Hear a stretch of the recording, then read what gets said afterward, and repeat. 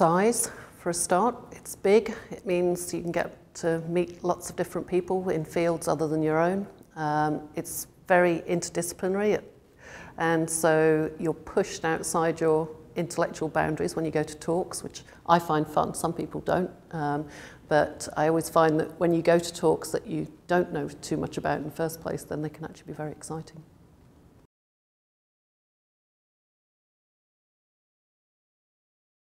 Definitely genome evolution. I think we're in a position now where there's enough sequencing data from genomes to start to make some really exciting comparisons between genomes, and we've got 4 great speakers all working in different organisms, and I'm really looking forward to that.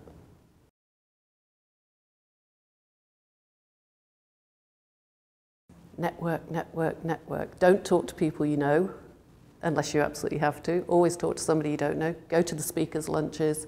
Make sure you make use of the career days and career sessions, and have fun and learn lots.